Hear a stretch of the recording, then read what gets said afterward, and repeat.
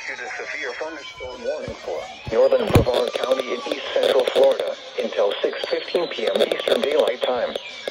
At 5:15 p.m. Eastern Daylight Time, a severe thunderstorm was located from over Kennedy Space Center to Port St. John, moving east at 15 miles per hour. Hazard, 60 miles per hour wind gusts.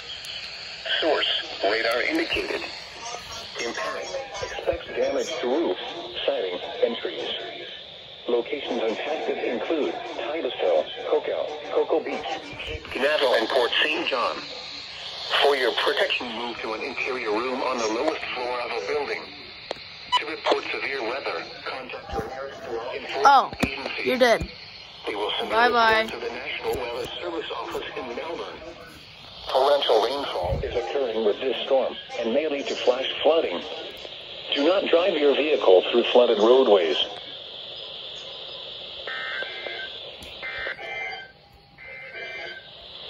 Flood advisory.